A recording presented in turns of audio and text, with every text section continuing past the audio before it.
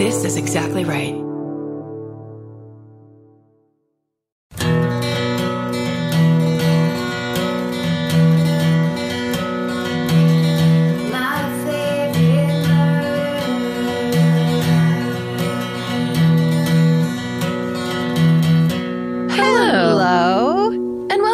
My favorite murder. That's Georgia Hardstark. That's Karen Kilgariff. We're here to tell you some things. Some things, some thoughts, some feelings. You know what we're going to do? We're going to podcast at you. Absolutely. That's what podcasting is. Some doubts, some epiphanies. Some TV viewing, some observations out our front windows. Do you know what I was just doing? Speaking of front windows, what? I just did something I've done maybe a handful of times during quarantine. Can I guess? Okay. Did you do like a leg show in the window for your neighbors? Kind of. I Okay. danced. Really? Tell us why. Tell us how. I don't know. I was hoping you'd dance. Thank you. I don't know. I never put on music. It's always a book or a podcast. I had just had therapy and it felt freeing. And I put on Belle and Sebastian. Just nice. To listen to a little, which I never do. And it's so poppy and fun. And I love it so much that I just started dancing. Guess? Yeah. Can I guess the song? Yeah.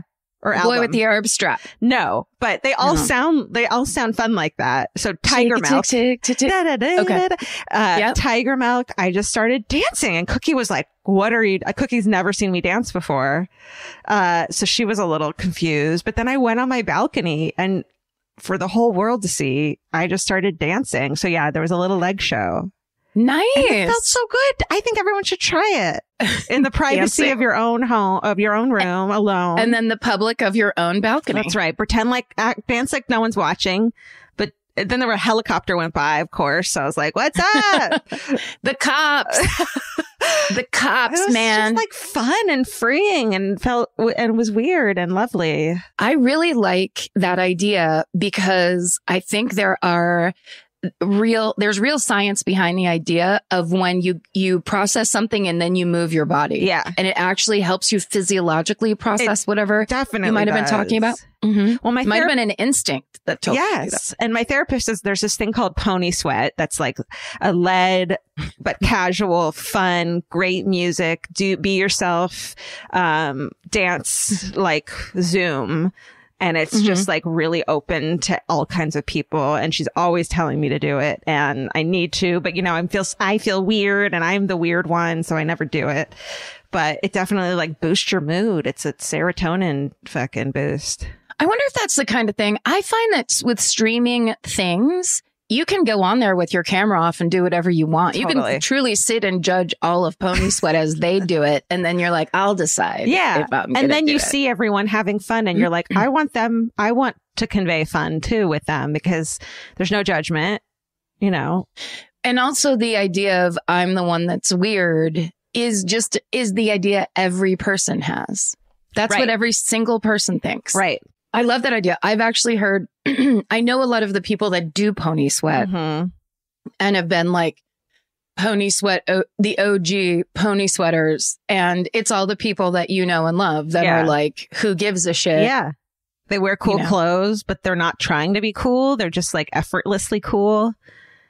They're trying to kind of dance away the onus of having to be cool. Yeah. And that like body, I think there's a lot of like body dysmorphia, like breaking those walls down and come as you are. And, you know, it's kind of lovely. And I want to be part of it. You don't have to tape your breasts down if you go to Pony Sweat. You don't have to for the first time ever. Dress silly and fun. And I know people wear like wigs and that's the hottest thing you could do. It is the sweatiest pony that you could possibly pony.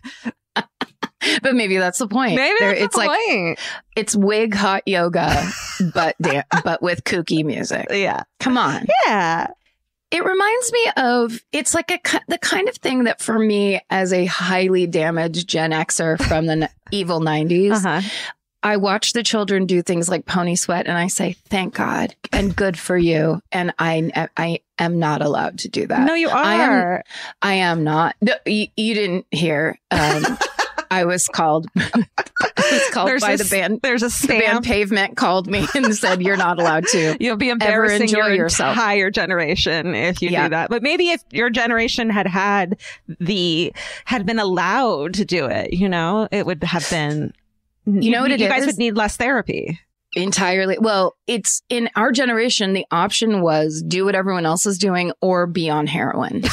And it was hard to choose. Sure. Those are great choices, both of them.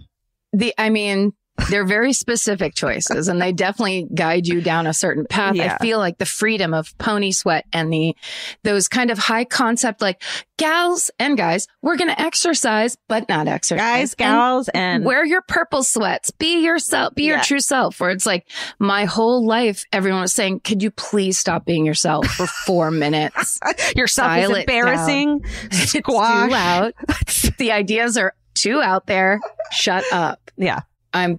So are you going to do it or did you already do it? Or you had your own personal Pony Sweat? I had my own personal and it almost felt like a way to like introduce myself to group dancing. Solo to group. And then who knows from there? It could go anywhere. Then you sign up for Pony Sweat, but right as it starts, you go, excuse me, everyone, could you all mute your microphones? I'm going to, well, then I'd like to introduce myself. That's a Janet move. Is that what Janet would do? Everyone. No, she just like always wants to make a speech, you know? Hello, ding, ding, ding, ding, ding. Like she's dinging on the side on the side of her like plastic water bottle at Pony Sweat. Yeah. Ding, ding, ding, everybody. Hello, everyone. Oh, I'm being mean, but that's just her personality. And that's why I don't have that personality. It's the whole like, it's the mindset that I have that I can't do of when she'd pull up to pick us up from somewhere, have complete eye contact with us and still, this is her thing. Beep, beep, beep, beep, beep, beep, beep. No, what was it? Shaving a haircut. Every time she'd pick us up from somewhere. And now as an adult, I know she was embarrassing us on purpose because we deserved it. Yeah. And I know parents are so sick of their kids that anytime they can get a little win in, they'll take it. But at the time I was like, why are you ruining my life? I'm dying over here. Yeah. Why don't you care? Why is it so funny to you that I'm in such intense, constant pain? I already am a fucking nerd and I'm not one of the popular girls. So if you couldn't make it not double time. Guess what you're not helping me with? The popularity. The two Elizabeths and the Jennifers and the Megans who have normal names and don't get made fun of because their names who are popular. Their moms are beep, beep, beep, beep, beep, beeping at them. No.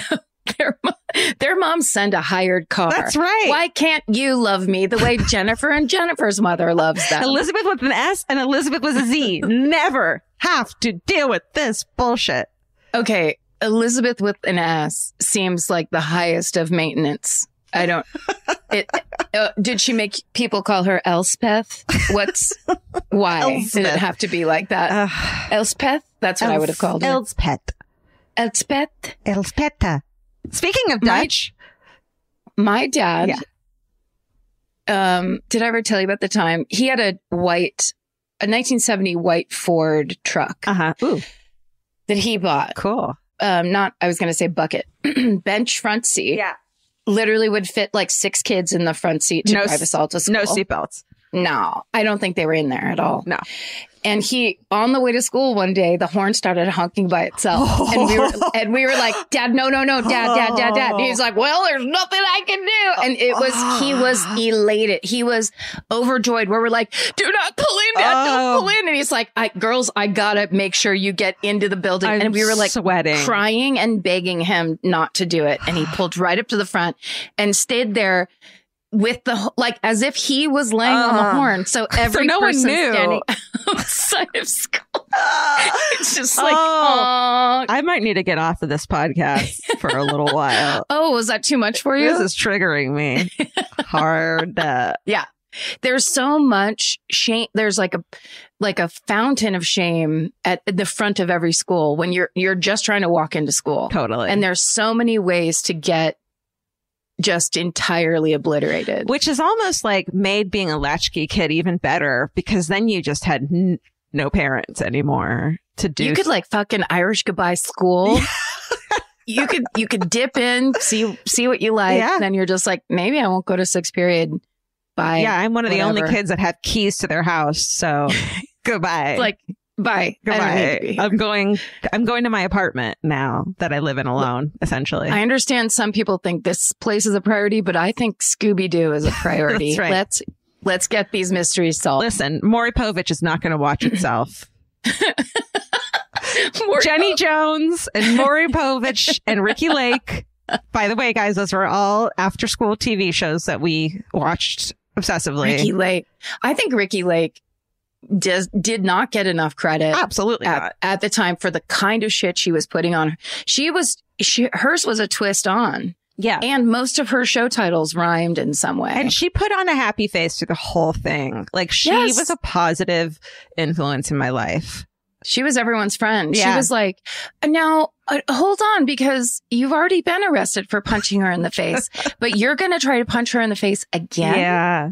That's not okay. Audience, what do you think? Audience, do you want to see some makeovers? And then for no reason, everyone gets a makeover. You know, essentially, our podcast is a carry-on of those shows from back then. You know, except our audience is just listening to. We can't communicate with them, unfortunately. We can't run up Phil Donahue style, run up into the audience with the mic and be like, Alice from Georgia. Yeah. What do you think about all this? What do you think? It's not very creative when I use your name as the state. Also, they usually do the city name. It's right there. It's right in front of you. What were you going to say about Belgium? Oh, I was just going to tell you. I think it's the Netherlands somewhere. I'm reading a book that's got really cool, weird names that's from there. And actually, if you want to hear me try to pronounce the name of the author, please that should do. Be fun.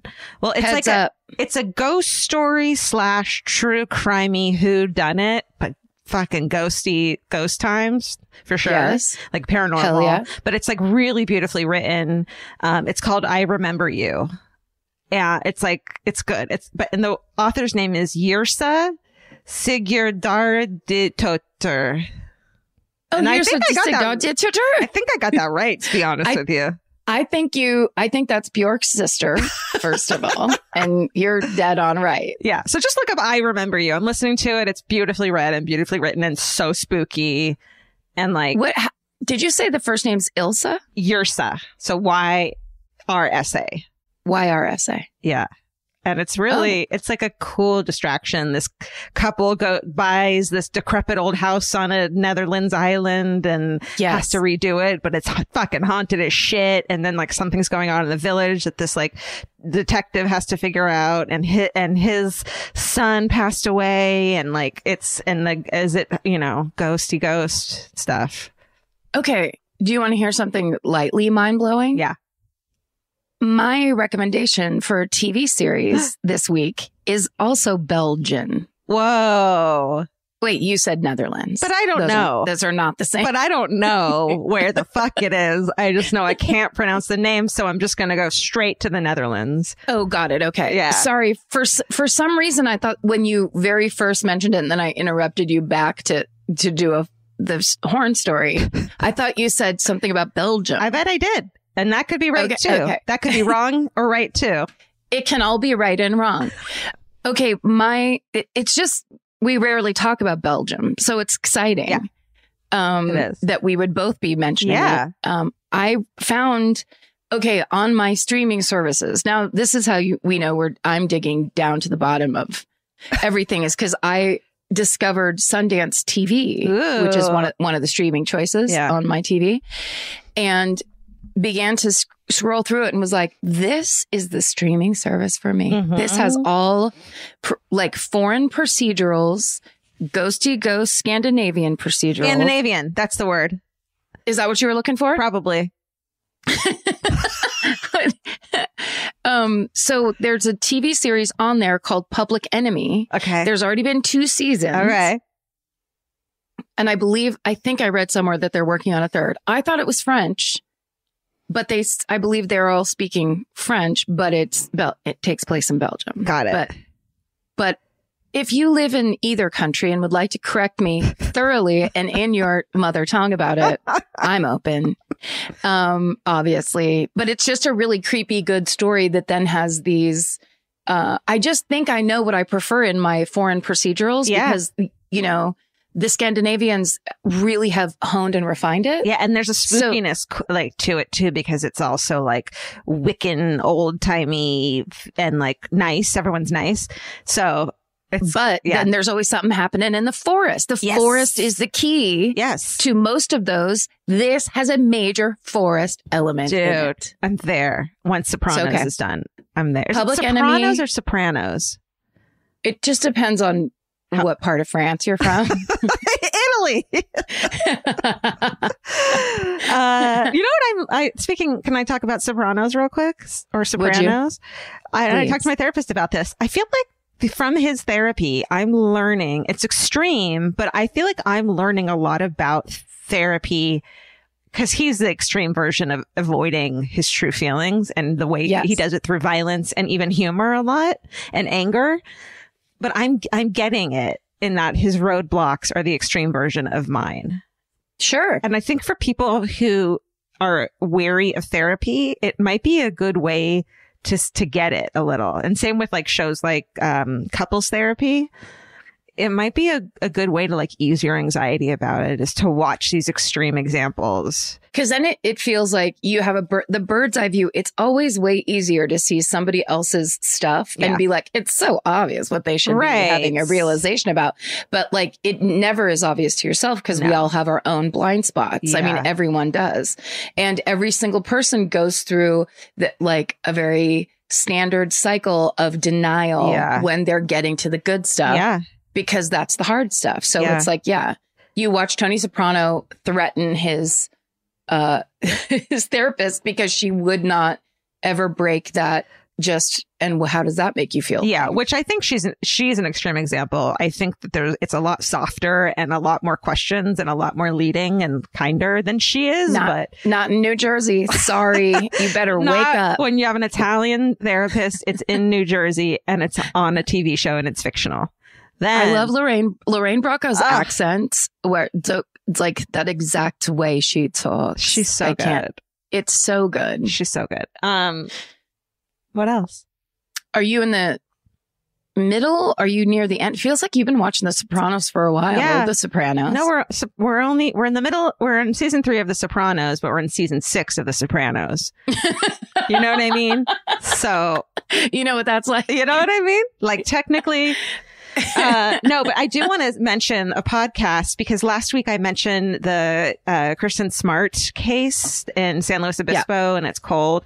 And I mentioned the podcast Your Own Backyard and that I hadn't listened to it, but it's a deep dive. It's hosted by Chris Lambert, and I can vouch for how fucking good it is. It's got the vibes of the CDC's Someone Knows Something and a lot of those like deep dives, but he's not a journalist. He's not a detective in any way. This is his hometown and he puts it all together and interviews the journalists and interviews the people obsessed with it who have deep dive into it. And it's one of those infuriating ones though, because remember I said something about the investigators working their hardest. Yeah. They didn't. And there's so many missed opportunities and it's infuriating. And I really do hope something comes of it. And I think it will based on this podcast. I listened to it in a weekend and I just was like angry, but it's so good. And it's like, it's such a crazy case. The fact that it hasn't been solved is absurd. Yeah. Well, that's a small town area. Definitely. I mean, you know, that usually is the story where it's like people kind of out of their depth having to investigate the type of crime that they have absolutely no experience in. And then they won't cop to it or they're hiding something. They're protecting. Or there's a reason. They're protecting something. The super sinister version. Yeah. Which, by the way, speaking of which, there's a website called The Knock LA, and it's basically kind of like local journalists and independent journalism. And there is an unbelievable, article, like a series of articles about the LA County Sheriff's Department and the gang that exists inside it. Legit gang. So I believe her name is Charisse Castle. It's spelled Cerise. So it's either Charisse or Cerise. Mm-hmm. This is a story she's been chasing basically since last summer, since the protests started. And these stories kind of started cropping up around the protests and around the action taken. And it's like a multi-part series. It's called A Tradition of Violence, The History of Deputy Gangs in the Los Angeles County Sheriff's Department. And it's really groundbreaking journalism and really important. So yeah, it's pervasive. I just wanted to give that. Well, it's a kind of thing if the budget is gigantic and there's no oversight, or the oversight, we know what these problems are. Yeah. Wow. It's the kind of thing. Yeah. And what's the website called again? It's Knock LA. Okay. So it's knock-la.com. Okay. And it's kind of a good thing where, like, when stuff was going on in the summertime, it was just a great thing to follow that was kind of keeping you up to date. Yeah. And I believe they were the ones I found out about that Zoom city council meeting where I Cede My Time, Fuck You became an international. Comedian Will Weldon got on and held forth in a brilliant way, and then said, I Cede My Time, Fuck You. It was epic. Epic. Yeah. Okay. So this is the young comedians of Los Angeles just continue to impress with their involvement and their activism and actually getting into shit. So it's a little more of that. I have a corrections corner, or like a clarifications corner, that I thought was really cool. This is from Instagram, from Belize like the country. Yeah. I get it. Georgia like the state. Always saying it. Says your reference to the possible Tyler Perry Madea connection. Madea is an honorific title in the Black community given to the matriarch of a family. Oh, this is notably explained in Maya Angelou's I Know Why the Caged Bird Sings. The name comes from the shortening of Mother Dear. Madea. Are you serious? Isn't that beautiful? Oh my God. I'm going to cry. So thank you, Belize. Just like the country. What a cool fact. That's, I love learning that. And I'm embarrassed to have automatically assumed that Tyler Perry's grandmother lived across the street. Hey girl, I was right there with you. We were in that. We were so excited. It was like when you learn that people are friends growing up, and you're just like, our ignorance Tyler Perry was just right there in the forefront. And that's why we have listeners, is to fucking set us straight. Belize. Good of you. Good on you. Good of you. Thank you kindly. Thank you. That is so embarrassing. It's so... Steven, can we go back and cut that out completely? Too late, right? It's too always too late. It's always too late for us. Hey, look, we're also big fans of Tyler Perry. So. Wow. Clearly. Good to know. Yeah. I also have a light correction, and this was done with such a gentle hand by a listener, Samuel Montez, who's at Zippo Cooper on Twitter. Okay. And he just let me know, the host of the podcast The Opportunist, which I recommended last time, her name is Hannah Smith, and he wrote and said, the name of the host of The Opportunist is Hannah Smith. It says it in the show description, and then like a laughing emoji. But I swear to God, I remember you looking for it hard. I swear I opened at least on the iTunes app, I opened that show description and read that paragraph several times. Oh, okay. And didn't see her name in that. Well, you know what? Then that's iTunes' but also, fault. I want to blame everybody else. But also, this last time after he sent that, and I laughed and was like, oh my God, I went to look, and one of the first reviews for it was a 5-star review that said, Hannah Smith is a great host. So hopefully the fans and the people who listen and care are like, fine, we'll do it. We'll do it then, Karen. If this is what you're going to be like. Let's make this easier for Karen. But anyway, it's I can't wait for this podcast. Like the current season is like mind blowing, and everyone should listen to it. Wow. But I can't wait for the further seasons, which is the description of the show is stories about normal people who turned basically evil because of an opportunity. Love it. It's such a cool concept. I just think of the lottery and how it ruins everyone's lives. Yes. Yeah. Oh, man. Sets people all Have off. you ever had an experience like that? Oh, you mean when I won $400 on the giant slot machine in Las Vegas? I just changed my entire personality. I literally I put in like a silver dollar, and it was one of those big oversized ones that's like just almost like a demo. Yeah. And I pulled it and it just started going. And then I like literally turned out to the crowd. I was like, oh my God. And like nobody gave a shit. It was $400. Like that's, won and lost in 3 minutes in Las Vegas. Yeah. But I honestly was like looking for my crown and flowers. So I was like, oh, thanks, everybody. Well, because you're going to lose it. But that would be like when I used to go to Vegas when I was young and had no money, like $400 was if I would just blow it. And it was like, well, I'm fucked now because I thought I was going to win. And it's been one night and I can't afford White Castle. Same. Every time I've gone, I've never won except for like in an increment like that, where in my mind, I'm like, I'm set for months. Yeah. And then like 2 hours later, it's almost entirely gone. Whew. I had a friend get mad at this kind of maybe is similar where I had a friend get mad at me when I won $350 on like a quarter slot. And she was mad at me for the rest of the trip. Like it should have been her. And I was like, oh, that's a good friend. You're shitty. Yeah, let's walk through this. And I like bought everyone lunch. No, I know. What? There's $100 gone. Yeah. Get your own fucking lunch. Exactly. That's it. So it was supposed to be me is the fucking most hilarious attitude you can have in Las Vegas. The next time we go to Vegas, I'm going to walk through the casino floor. And if I even hear a bell ring, I'm going to turn and go, what? That was supposed to be me. Uh-huh. It's the thing of when someone says, and I'm really careful with this. If someone says to you, I'm so jealous of you rather than I'm so happy for you. It's a really big indicator of their personality. So, and a lot of times people say it themselves, not meaning it. So just be aware when someone gets something great and you are jealous. It's fine. It's a normal emotion. Just say, I'm happy. Oh, I'm so happy for you. Not, I'm so jealous of you. Cause it just changes the connotation completely. Yeah. Right? Yeah. I mean, I've never heard you say it before. Maybe you're just never jealous of me, but I'm not jealous of anyone. I have everything. No.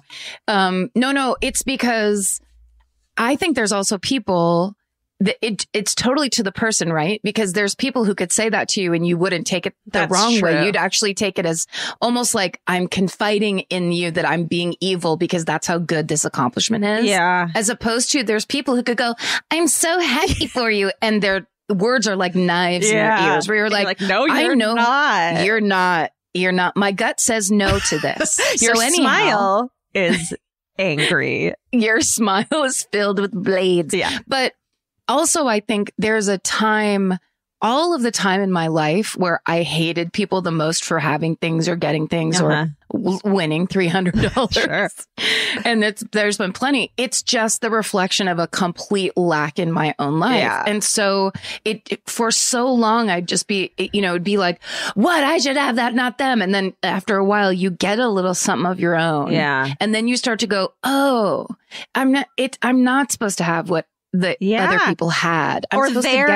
Them having it does not take away my opportunities and abilities too. No, I'm supposed to get mine in my own special way. And that's the only way, because if I was handed what they had, I wouldn't care about it. Yeah. You have to kind of like put some skin in the game and earn your own and get it. And then you go like, wow, this is really something. Yeah. But it also, that also goes hand in hand with being addicted to shit where you're just kind of like, I need a thing and I demand it. And then you're just kind of like, all right, well, here. It doesn't do Here, have another drink. You're gonna be so much happier after this. Oh, I feel that in my bones. I feel it every day.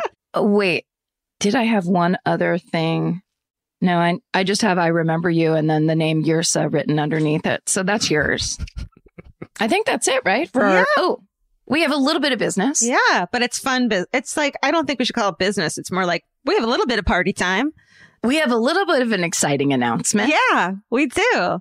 Did you guys know that when you put a book out, it's hard, I mean like physically hard, and then eventually it gets soft. That's right. In both experience and material. Yeah. And so our SSDGM, the Say Sexy Don't Get Murdered, the book that came out in hardback is now being released Softbound. Yeah. On May 11th, which is my birthday this year. Oh, yeah. Do you know that it turns out I'm working on a birthday present for you with your sister's help? I'm really bad at surprises.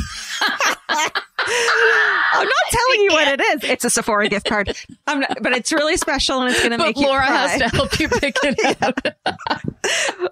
No, but it's true for your birthday. Amazing. Yeah. All right. I feel like it's because your 50th last year had to be in quarantine. So I'm going to make 51 the double time special. Oh, well, I love that. I guess I should do the same for you since you had your 40th in quarantine. That would be great. We'll blow it out. I'm going to get you a confetti cannon, not to give it away immediately, but that's what you're going to get. Yeah, you're going to love it. Back to us. Our book is out. Yes. Going to be out on paperback. This is a book announcement. It's going to be out. So you can pre-order it, which is really great. If you're going to buy it, please pre-order it. That's just all we're asking because it just helps with I don't know. Popularity, numbers. There's some sort of numbers. Yeah, it's the same like rate, review, subscribe on podcast. It's pre-order for books. Exactly. And while you're at it, why not pre-order it from your local independent bookstore? Always a cool move. Yeah. But here's a little extra carrot that we're going to dangle for you. Mm-hmm. There is a little bit of a sample of something that we've been working on that's in the soft cover. Why are we calling it that? I don't know. Paperback version Flaccid. of the book. Let's call it and Flaccid. So if you order it, you're going to get a little sneak peek at what we've been looking at. So all of that is going to be possible for you in 2 months, May 11th, 2021. Essentially, there's a new chapter in the book, and it's a sneak peek. And it's extra content than in the hard version. The Flaccid version has extra content. Let's not call it the Flaccid.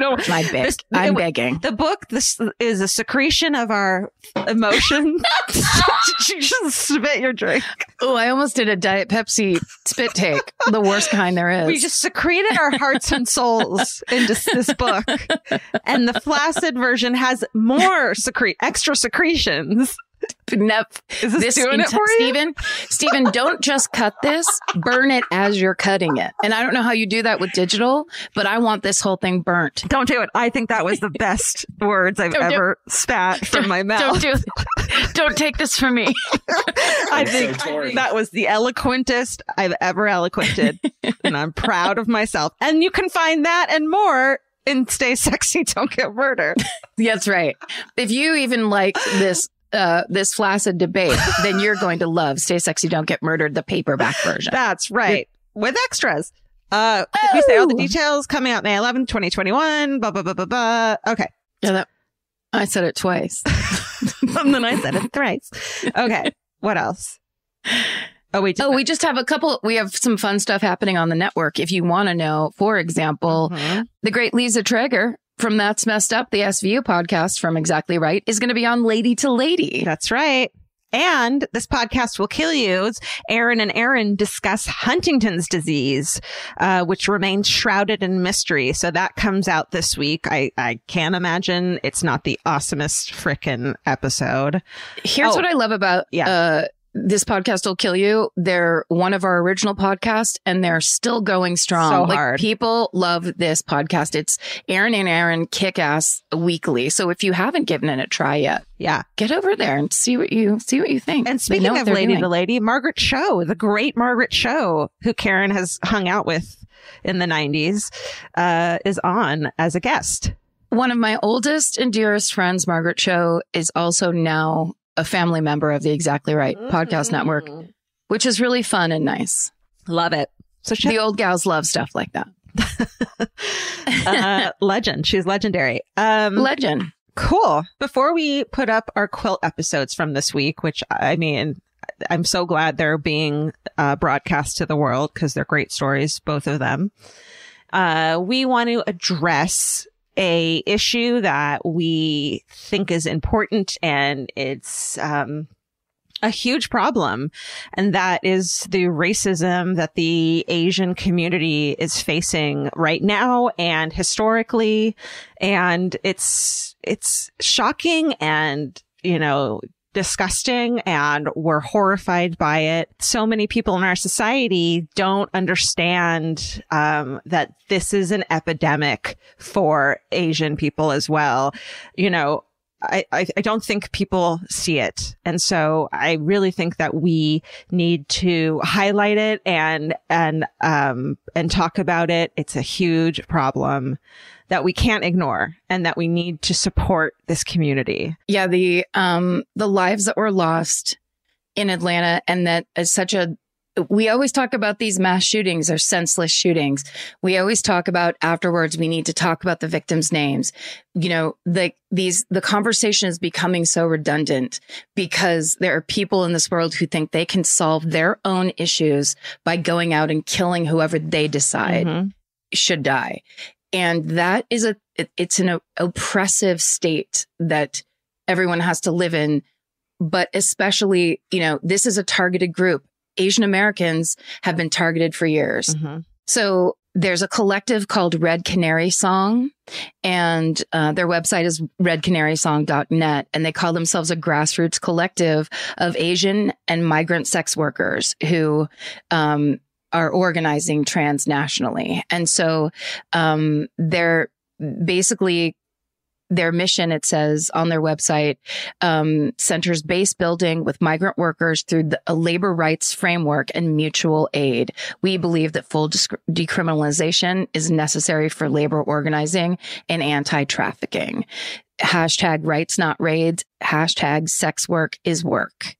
So essentially this is a collective of people who are getting together to stand up for the rights of undocumented sex workers and sex workers, basically across this nation. And it's a really, I think it's really cool because it's such direct aid. Yeah. And it's such a good thing to support. So, we're going to give $10,000 to Red Canary Song in support of the victims of the Atlanta shooting and to basically to help them with the work that they're doing on the street. That's right. And please donate if you can. If not, a great way to get the word out there is just get the word out and make it visible and keep it at the forefront of people's minds.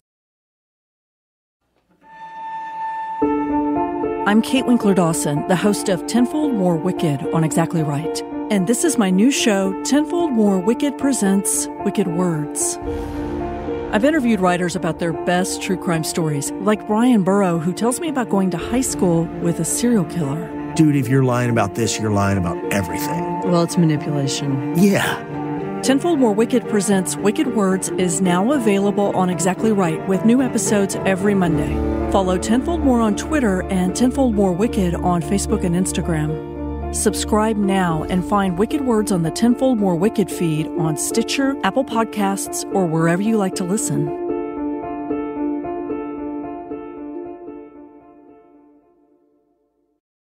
All right. So I'm first this week. Thank you, Stephen.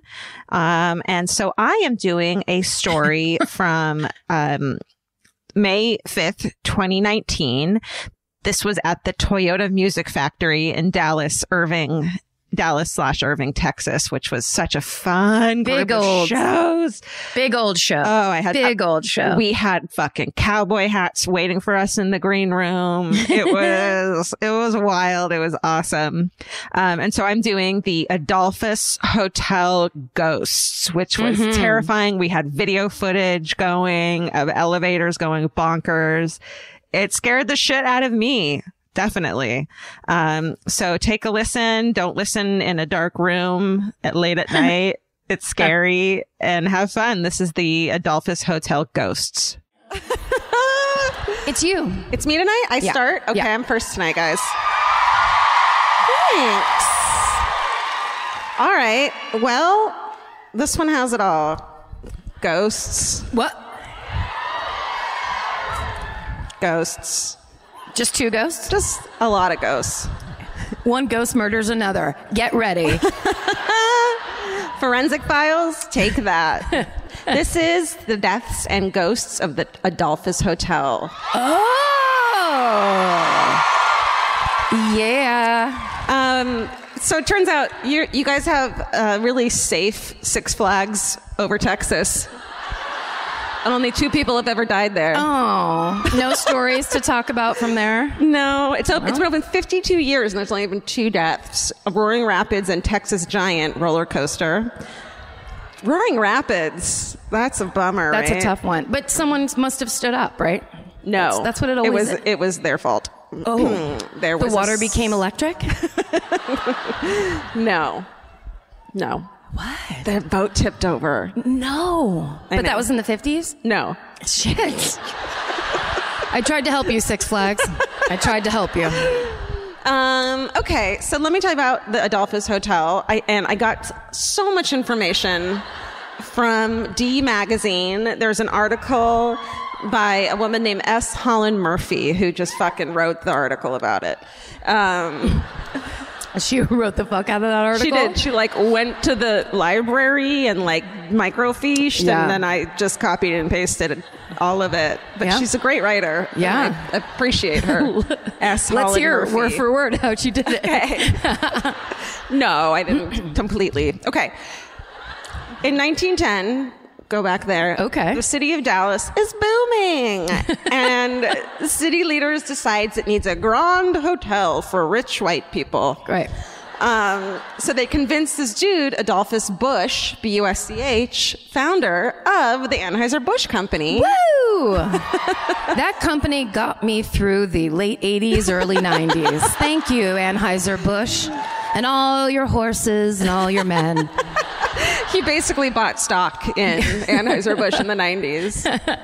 One would hope. One would think. Okay, so they're like, hey, dude, you're rich. Will you build this? And he was like, I'm on it. And so construction began later that year on a new $1 million hotel. They spent $1 million, which in today's money is... 1910, $1 million. That's easily $3 billion today. $25 million. That might be wrong. $2.5 billion Thank you. Today. That's almost $3 billion. I'm getting fucking good at this future money thing. You are. You're really good at it. I was $0.5 billion away from being right on the money. So they start building this hotel where Dallas City Hall once stood. That was to elevate downtown Dallas, which at the time was considered unsophisticated. Whatever that means. Unconsophisticated? Unconsophisticated. And they wanted to turn it into a classy joint. So here's what it looks. Hello. That's Adolphus Busch and all his facial hair. It makes sense that you'd be in a boardroom and you'd turn to this guy and go, can you please build us a hotel? Yeah. Yeah, he knows hotels. I hope. What? That's a very wide coat. It is. The breadth and width of He's got a breadth and width to him, doesn't he? Okay, well, he was like, you know what I'm going to do? Boom. I'm going to do that. Isn't that beautiful? Look at that with its own moon. Wow. Amazing. And actually, so when it opened in October 5th, 1912, that would take a long time. That would be. The Adolphus Hotel was the first posh grand hotel in Dallas, and the 22-story hotel was the tallest building in the state of Texas for almost a decade. Shit. So look at these little tiny hovels that bow down. Get your own moon. Get out of here. Right. That's our moon. It's our moon. Okay, so it opens, it's tall, etc. So now the hotel is known as one of the most haunted spots in Dallas. Second only to this room. What? No, we asked. It's only 2 years old, but who knows what stood on it before? They probably do. That would be... We should have had a lighting cue where it all goes out, like all the lights go out, including the exit sign. That's illegal. Because the scariest thing is a fire hazard. Yes. Okay. All right. So the guests at the Adolphus have reported a number of strange experiences. There's complaints from guests being woken up by the sound of someone running down the hallways, which me too, right? We've gotten that a couple times. Yeah, and it's children or ghosts. I don't know. Ghost children. Ghost children. The worst of all. That's right. People feel like someone's watching them at all times in a really creepy way. They hear doors slam or hear the sound of a swing band playing music, like old-timey music, in the middle of the night. And when these incidents are reported, the hotel security goes to investigate. Of course, there's nothing there.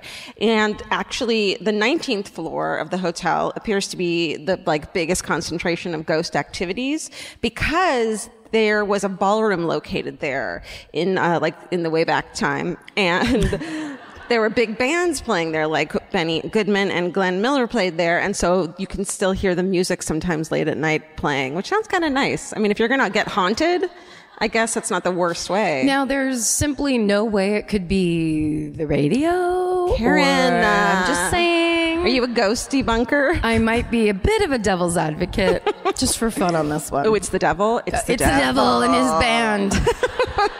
I guess you know what it is that swing music and swing, when you first were like, a swing dancing, and then I was like, dorks. So that doesn't feel threatening to me. Yeah. That feels like a Gap ad from the 90s. Or I'm like, stop it.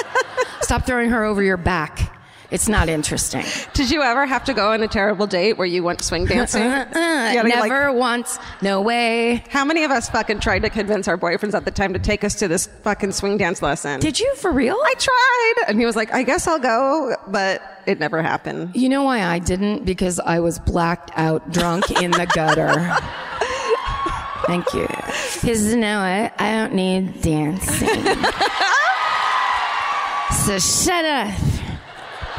No one's going to swing Karen over their shoulder unless they're carrying her home. Right? It's so true. Okay, so, yeah, the normal fucking ghosty shit.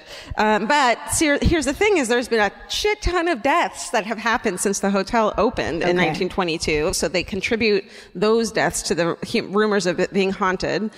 And including multiple murders from a very murderous, nefarious elevator shaft out for vengeance, which is all I can come to the conclusion of because that's my thought. It's that or a lot of people just are clumsy. Okay. October 20... God damn it. Steven, cut that out. Steven. Steven! Oh, you didn't even give... Shout out to Steven. Sorry, we missed you at the top. He's not here. He's not here. But he's listening in the future. Yeah. As a ghost. Can you tell I'm trying to make this spooky even though I don't really believe in ghosts? God damn it. Okay. He died of mustache. Turns out his mustache wax had stuff in it. Arsenic in it. Okay, so just 2 weeks after the Adolphus' grand opening, an Italian waiter who had just moved to Dallas from Chicago, okay, he was in the main lobby of the hotel walking toward the elevator, and he's walking towards the elevator, and he's like, yeah, what's up? Let's just get in the elevator. It turns out that he didn't notice the elevator lift has already left, and he falls 3 floors down the elevator shaft. Shit. His skull is crushed, and he dies 2 hours later at the Baptist Sanitarium, where doctors unsuccessfully performed the operation of raising the bone, which I don't know what that is, but I guess I tried to do it last night after forensic files. It didn't work. Yeah, girl. That's right. I did not plan that, and I'm sweating now. Was that a genuine riff? Yeah. Come on. That's what we're looking for. Let me show you this lobby that distracted him. Raise that bone. I don't know where... It's a lobby. It's nice. beautiful. It's humongous. It's huge. Watch out for that elevator shaft. Okay. It is murderous. Okay. In May 1913, a 45-year-old insurance man and Shriner from New Hampshire is out for a walk with a group of men after they have a nice dinner at the Adolphus. He becomes ill and, quote, sinks to the sidewalk. His friends help him back to the hotel, and 30 minutes later, he's dead. The death is ruled an acute attack of indigestion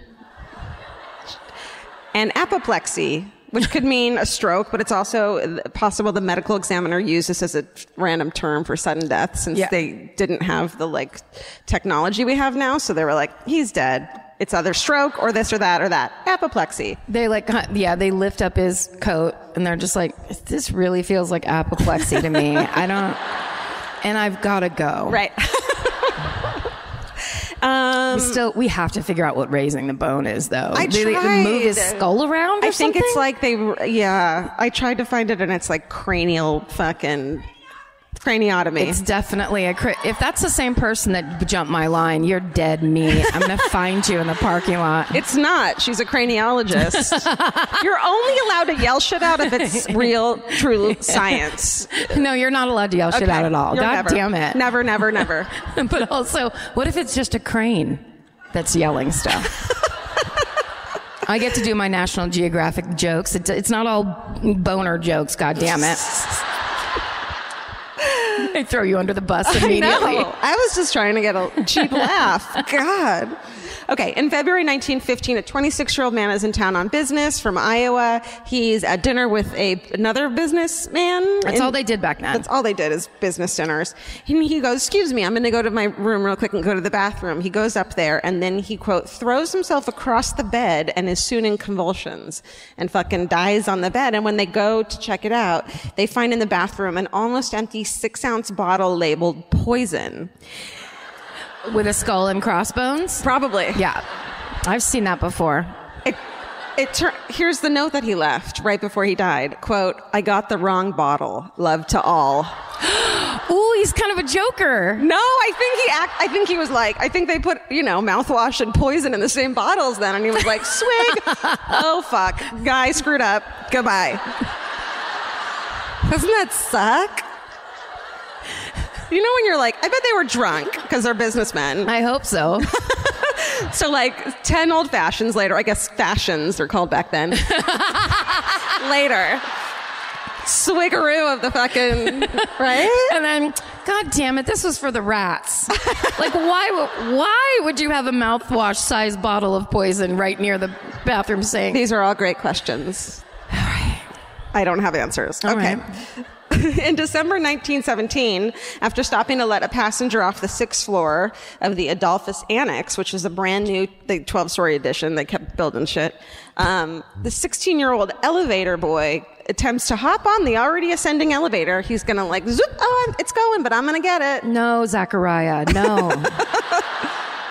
He falls 100 feet to the basement and dies, obviously. Okay. This fucking elevator shaft. Yeah, it's angry. At no point were they like, how about a little gate? How about we put up a gate? How about we put like a basic fucking... I mean, were they not used to moving mechanical things back then? Maybe. Was that it? Where they just didn't have the respect? Or they were like, if you're going to do... Like, everything's your fault back then. I think up until like 2001, everything is your fault. Oh, that's right. Right? You can sue anybody. It was every man for himself. Exactly. So in January 1920, just after 11 p.m., on the Commerce Street entrance to the Adolphus, a chauffeur for a different auto company is fatally shot 3 times by the chauffeur from the Adolphus. Like, I think it's the like chauffeurs, and they're like dueling chauffeur companies. Yeah, like Chauffeur Wars? Yeah. That new show on the Discovery Channel? What the fuck? So it turns out, and like 20 people witnessed the shooting, and one of the co-workers of the victim tells police that the man who was dead had started a fight at the chauffeur's strike several days before. Oh, shit. With this other dude, and the gunman had a bruise and cut on his face to show that he had gotten in a fight with this guy. The guy shows up and fucking shoots him dead. Why weren't they still on strike? They'd settled it all down? On October 20th, 1920.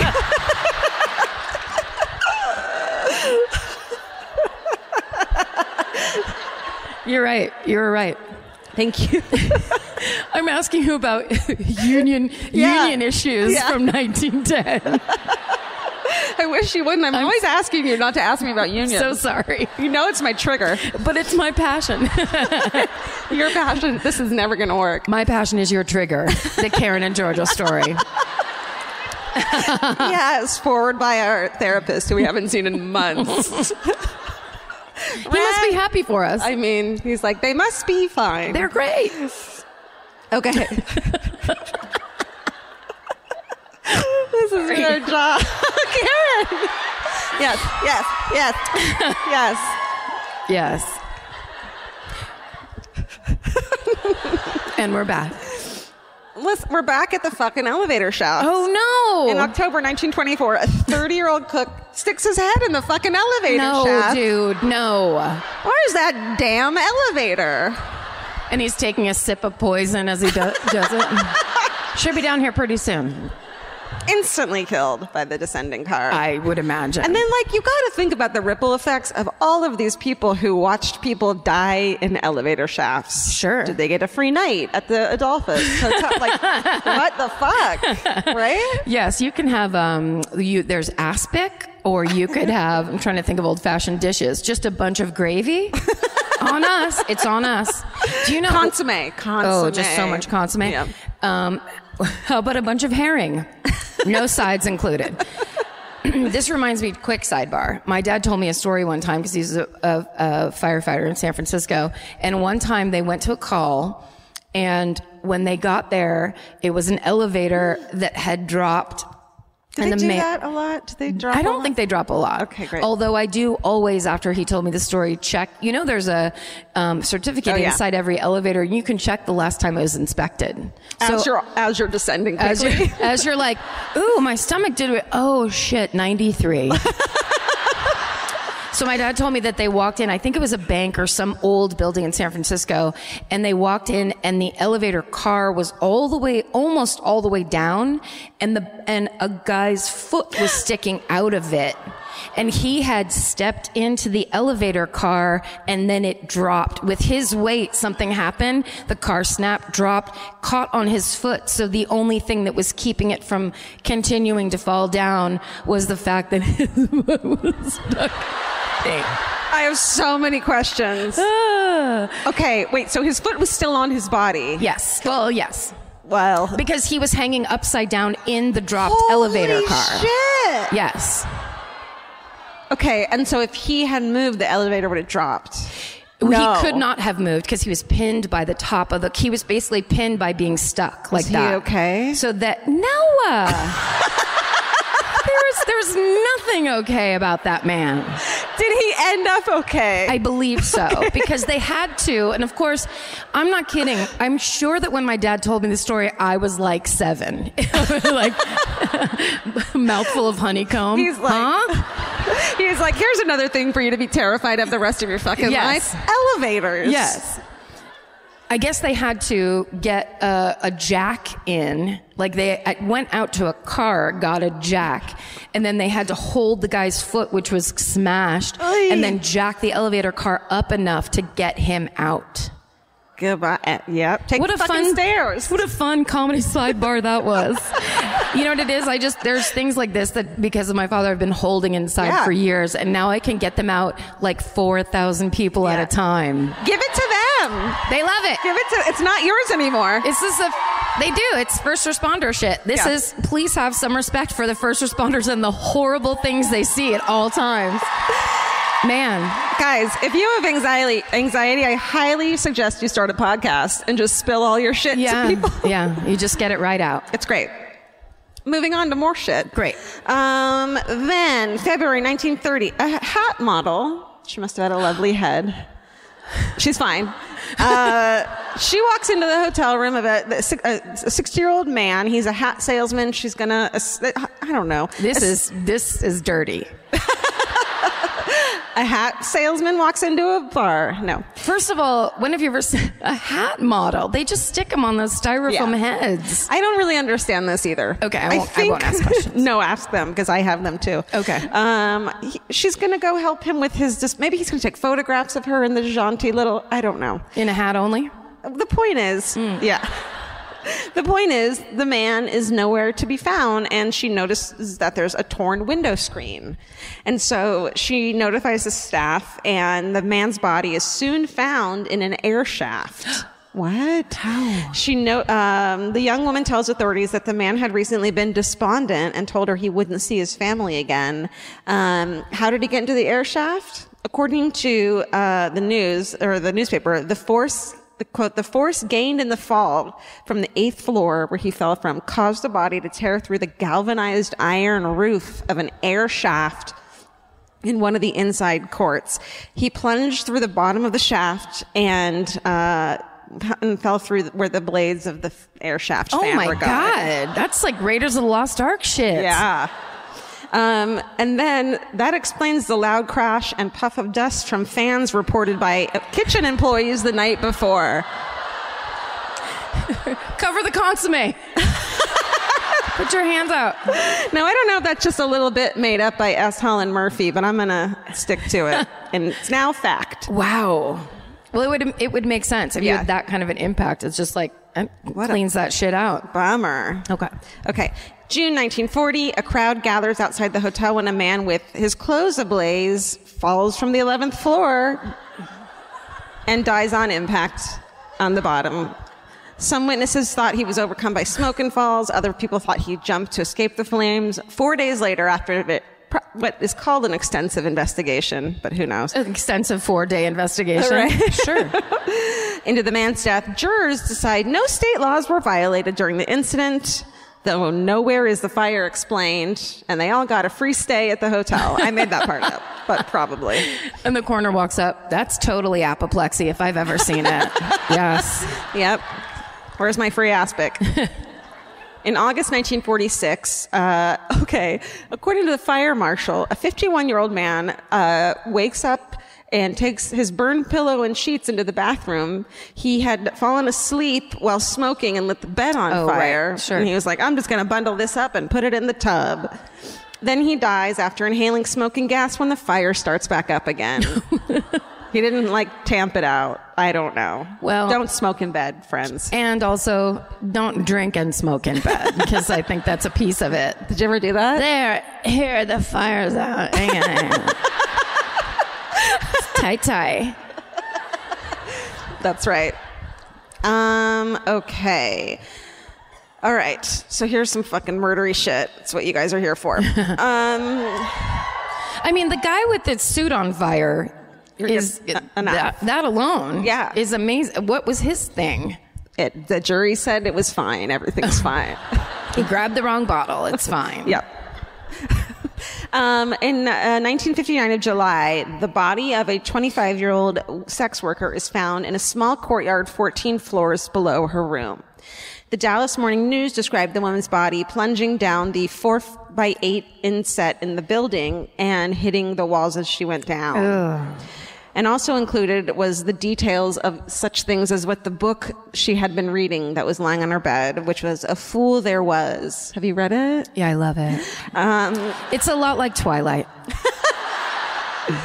I looked it up and it said, a cunning woman who uses her irresistible charms to seduce and abandon a series of influential men. You know how we like to do. Yeah. There are signs of a struggle, but the case remains unsolved for months. Many men are questioned, but it isn't until months later in January of 1959 when an 18-year-old woman was beaten and left for dead at the Mercantile Continental Building in a closet.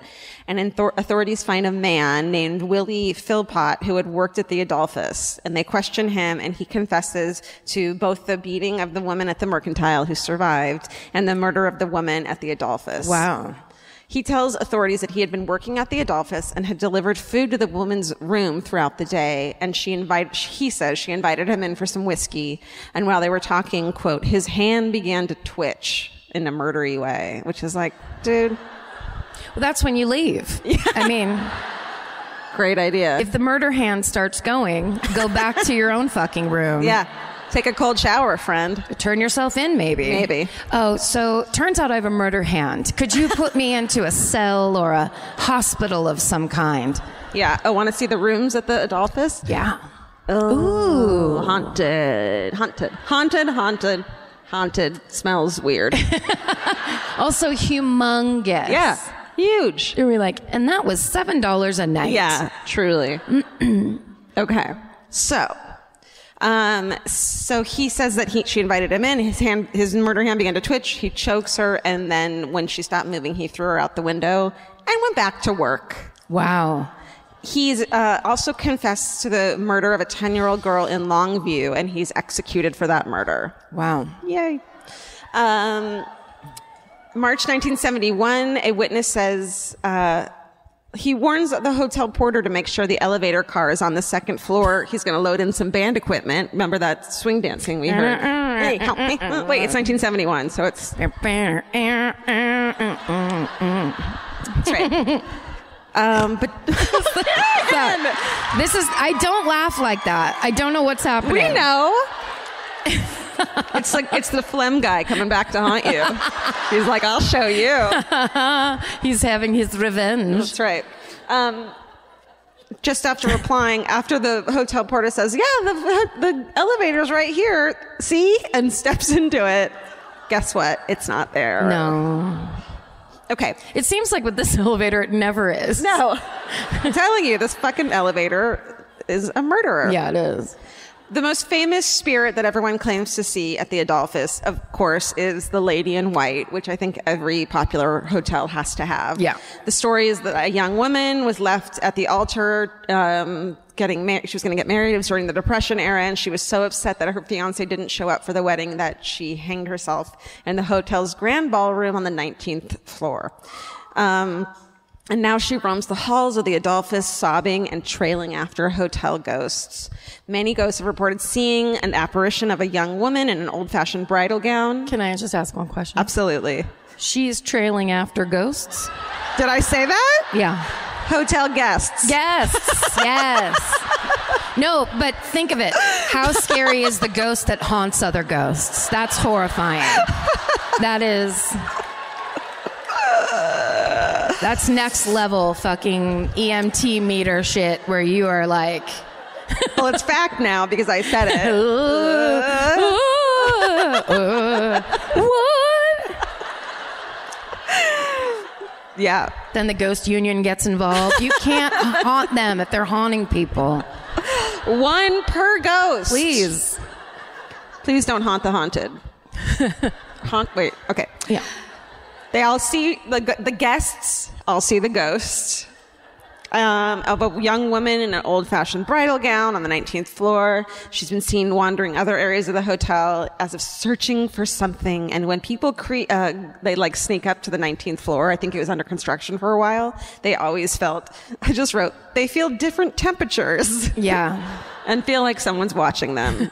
Because they're like, it's hot, it's cold, it's hot. And it's like, all right, maybe it's hot or cold, and it's a fucking building from the 1912s. Yeah. But it's not. It's haunted. Guests regularly phone the front desk to report heavy footsteps in the hall or muffled conversation in empty rooms. And when security goes to investigate, there's nobody around. And the employees have reported strange activity in the hotels. Maids will feel, hotel staff will feel a tap on the shoulder when no one is around. Ew. That's not a good one. No. And yeah. Oh, just sidebar, but today I got no brag breakfast, room service breakfast. And then I left to go fucking walk on a treadmill. Oh, you did? Yeah. Wow. I'm at least putting in half an effort. And anyway, I get it. I can't get into it right now. But when I got back to my room, it was filthy as I left it. But the room service tray was gone. So and snuck in and stole your... Well, I didn't ask for it to be removed. I kind of was thinking I might go back to that, to those berries when I come home. And it was like, isn't that weird? That's Someone so just weird. Came and took just the tray. No one cleaned my room or made the bed or did anything helpful. Gave me new towels. It was just like, yeah, we'll be taking this back now. We only have one. You can't just pick your food for 4 hours. We're mad at our just hotel. More of a complaint than anything else. Sorry. We're not staying at the Adolphus. Otherwise, that would not have happened. Okay, blah, blah, blah. Bartenders say that bottles move around and shit. Okay. What? I know. And flip up in the air like in Cocktail. Ooh. The ghost of Tom Cruise. Okay, there's several videos on YouTube, meaning 2 videos on YouTube, that show elevator doors on the 19th floor that open and close on their own. And the courtesy phone on the desk there rings all the time too, and no one's ever on the line. Want to see a video of that? Hell yeah. Okay, so there's a video by someone named Aristolik. He says, we were on the elevator at the Adolphus Hotel in Dallas. got up at the 19th floor and all the elevator doors were opening and closing like crazy. Ooh. And the phones were ringing.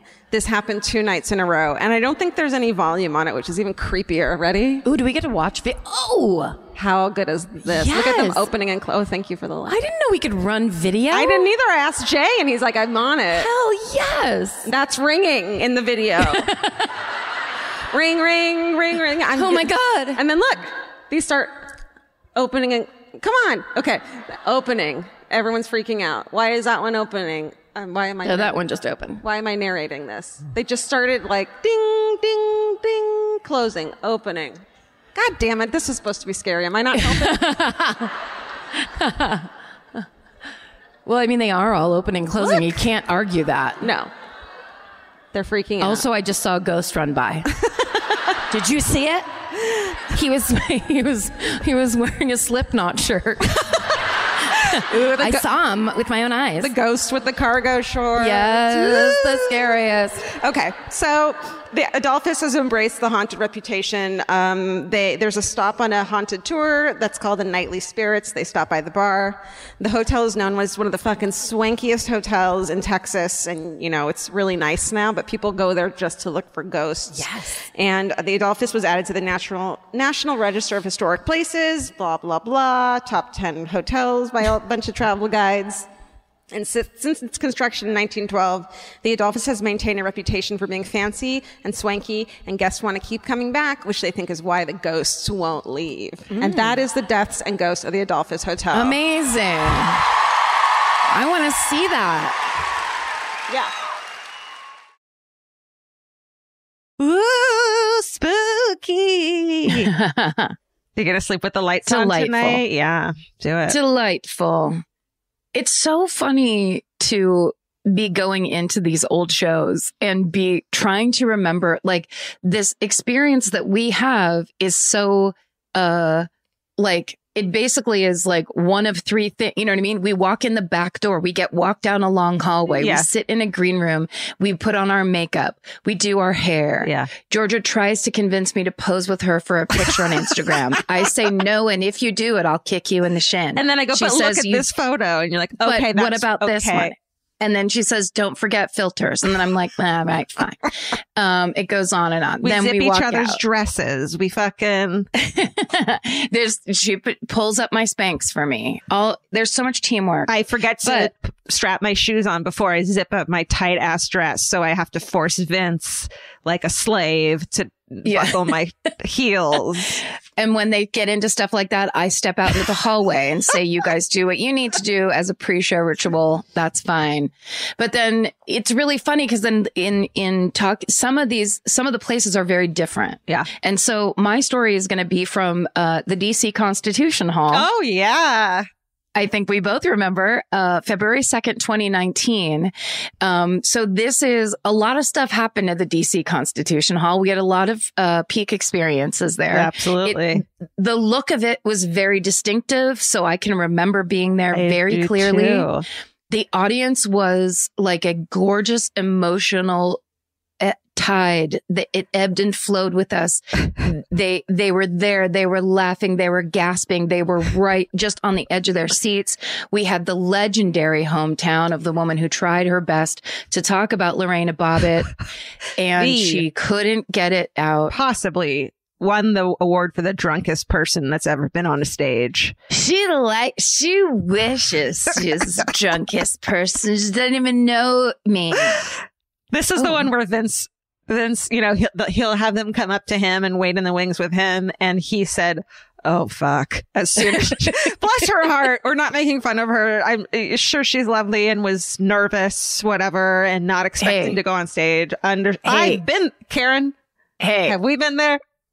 When we're talking about no judgments on drunkenness, I'm telling you that if I even had a concept of judgment about drunkenness, I would be smote down by the Lord, because I have been inappropriately drunk in so many churches, at so many baby showers, in so many situations. I've had friends from high school. I feel bad laughing.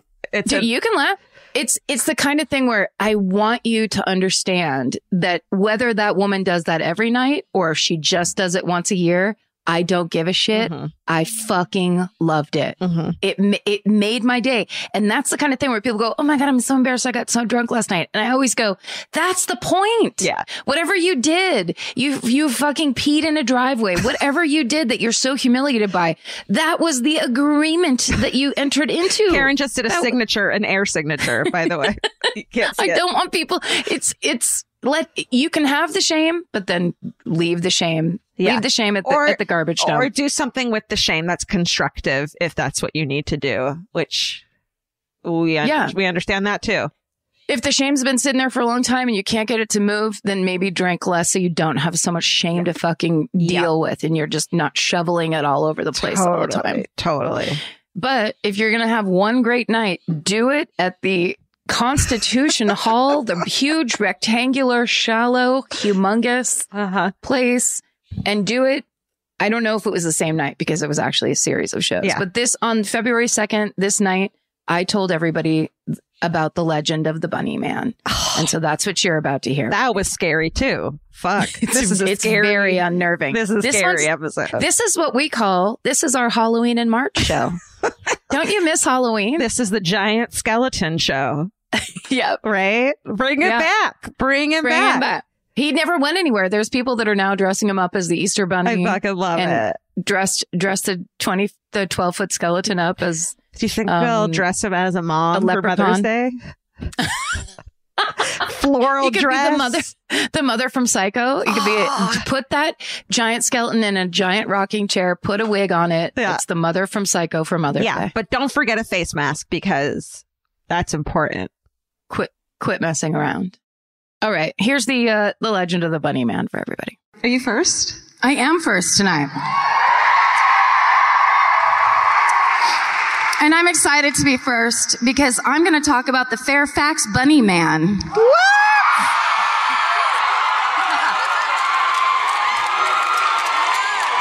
Oh, are they mad at you or are they on board? What is that? Well, I'll tell you. Is it creepy?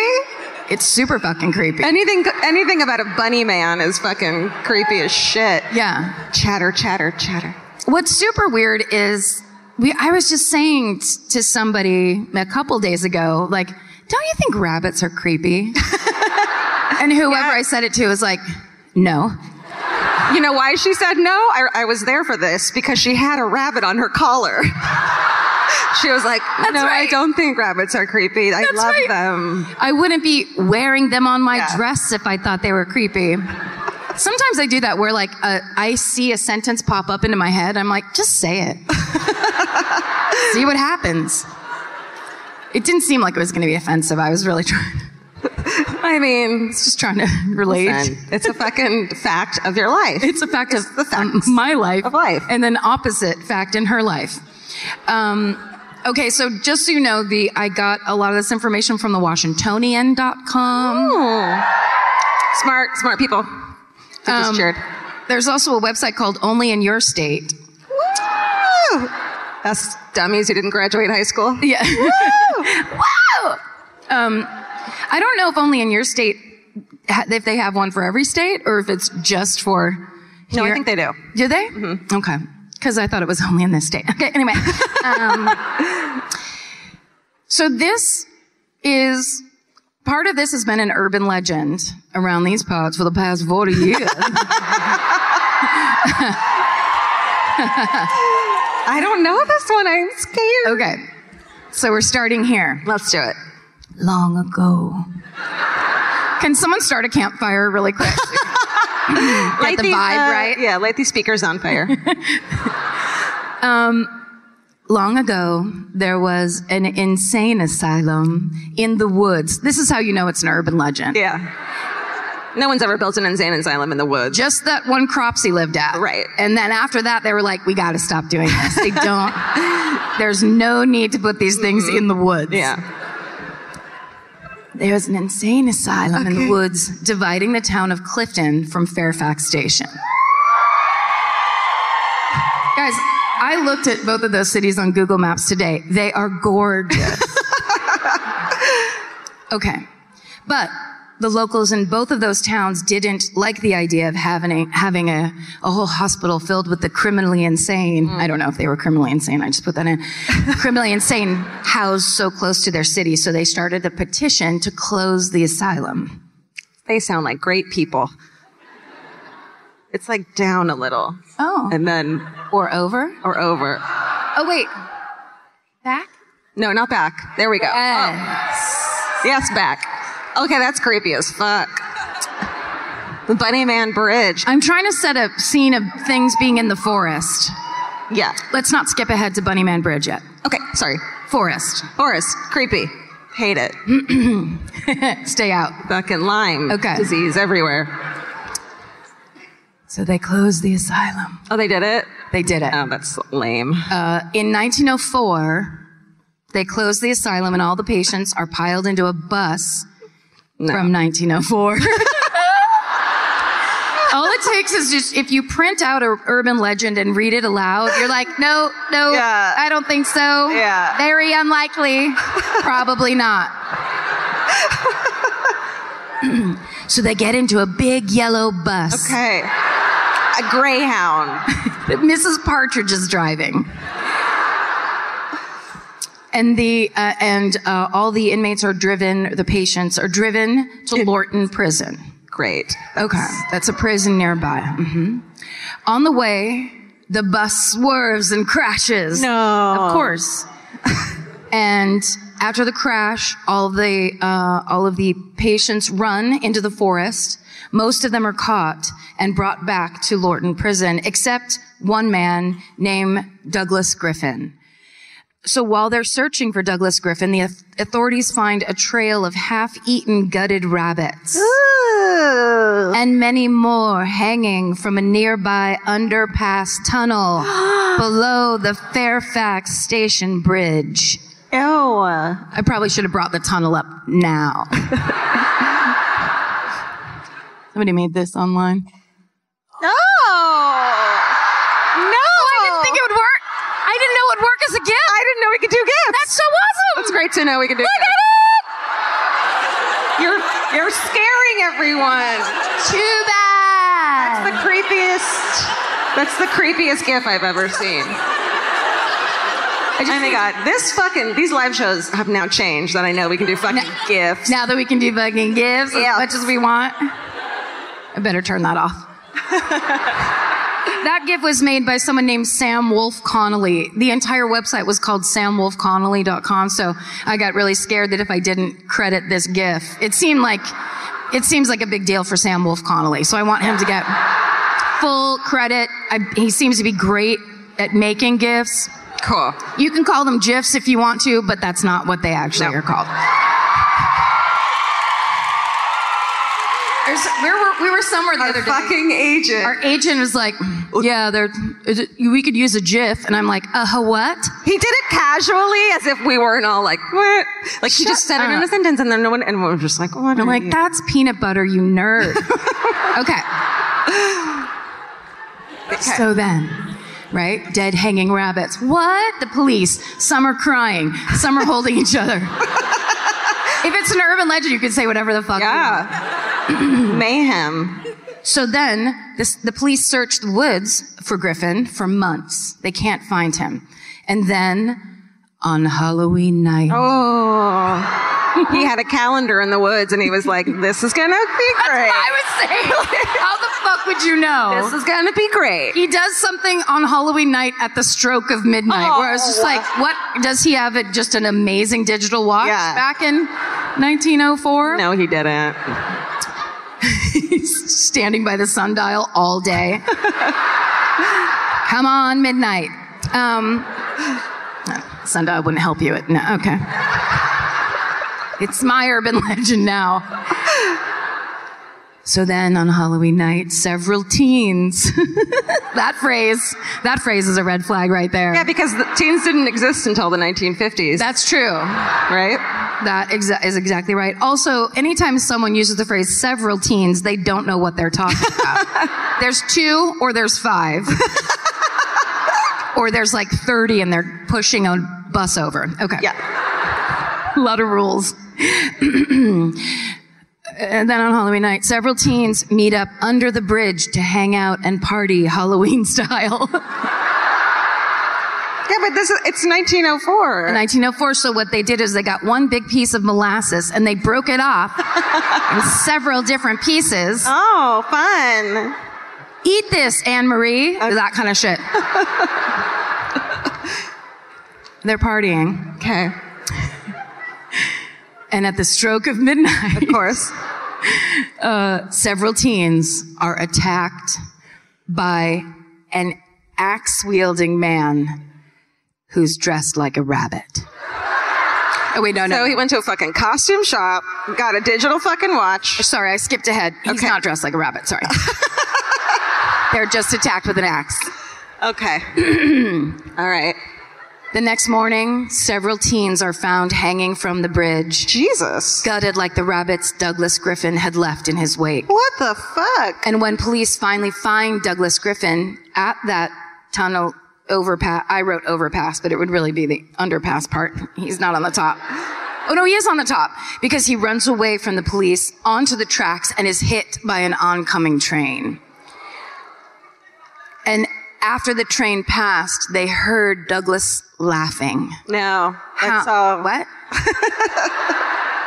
And then it's eventually revealed that Douglas Griffin had been institutionalized for killing his entire family on Easter Sunday. Oh, okay. So much bullshit. We could I just the most don't like beautiful roses. You have to pick one holiday per urban legend. Yeah, no. You know what I mean? It's an Easter murder. It's celebrated on Halloween. Right. You can't. It's how they do it here. Okay. And to this day, it's said that if you are at Bunnyman Bridge at midnight on Halloween night, you too will meet the fate of those several teens and innocent bunnies. And now I just want to share this with you. Look at that. Oh no. Why? Why would anyone? I was trying to look for things, different pictures on the internet. And if you put in creepy bunny or bunny killer or the bunny man, like this comes up immediately under bunny man. Yeah, it does. They're like, here's what you're getting yourself into. You sure you want to proceed? Click yes or no. Click yes or no. Love Google. Anytime I see one of those things, I'm like, please introduce me to the person who made that mask. Because they based it on what they think faces look like. And bunnies. And bunnies. Hate it. Goodbye. Goodbye. That's not related. I just wanted to show you that picture. Okay, so this story first started getting told. It appeared in 1973 in the University of Maryland school paper. The Fighting Rabbit Masks. And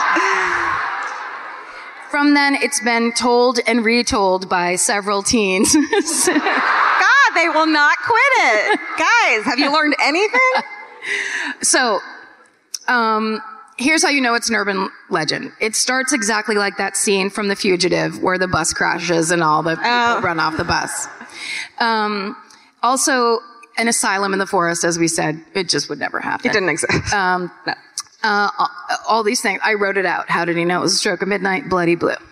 Okay, so there's an archivist, the Fairfax County archivist named Brian Conley, who grew up hearing this story, and finally decided he wanted to look into it and see where it came from and what it was all about. And so, he researched it for 10 years. Whoa. Yes. That's an urban legend. That's too long. And at the stroke of midnight on New Year's Eve, he realized he wasted a shit ton of time. He seems like the kind of guy who's like, I'm a researcher, but I don't want to get into like heavy shit or boring shit. I'm just going to talk about stories people tell each other for fun. So in 2002, he published what is considered the foremost paper on the Fairfax Bunny Man. And thank God he did. Nobody else had even submitted one. And they were like, go ahead, dude. No one's competing with you. Yeah. Okay. So one of the first things he finds out is that Lorton Prison wasn't even open until 1916. So that It could have been that prison that they were driving their big yellow bus to. There were no records of any asylum ever having been in the forest between those two cities. Well, there hasn't been an asylum around here. For over 25 years. I'm just going to now start doing a Foghorn Leghorn impression when I say the phrase 25 years. Also, there was no records of anyone named Douglas Griffin living in the area, and there was no bridge anywhere near the forest that lies between those two cities. I mean, the story is nothing without a bridge. Really falling apart. Yeah. Okay, so Brian Conley believes that the story is referring to Fairfax Station Bridge on Colchester Road, which that actually was a picture of, which was a party spot for local several teens, and and also his creepy looking tunnel. And now Google Maps calls that bridge Bunnyman Bridge. And it's called that there. Okay. It's actually officially called that now, or at Google headquarters. But here's the twist: it's actually based on a true story. Shut the fuck up. Yes. Everybody scream. So. I'll show you this. Show me something. Tell me about the thing is it another bunny costume? Could it be okay. No! So listen. No. Yeah. No. Apparently, around 1970. 70? 70. Okay, I'm there. 70. Got it. There were 2 incidents in Burke, Virginia. You're cheering for yourself? You have a bunny man running around. How dare you? An axe-wielding bunny man, you're cheering. The fighting axe-wielding bunny men. Yes. That high school. So there's 2 incidents. The first one, on October 18th, 1970, Air Force Academy cadet Robert Bennett and his fiancée, they've just come back from a football game around midnight. No. A stroke. And they went to his uncle's house. So he decides he's going to pull his car into the empty field across the street from his uncle's house. Great. And they're sitting in the car. The engine is on. And all of a sudden they see, I lost my spot. All of a sudden they see, something moving outside the rear window. This is on the 5400 block of Guinea Road, if anyone wants to double check my sources. Moments later, the front passenger window is smashed, and there's a man in a white suit and long bunny ears standing near the broken window. The man starts screaming at them about trespassing. He says, "You're on private property. I have your tag number." And as they drive away, they find a hatchet on the car floor. Neither of them are hurt. What?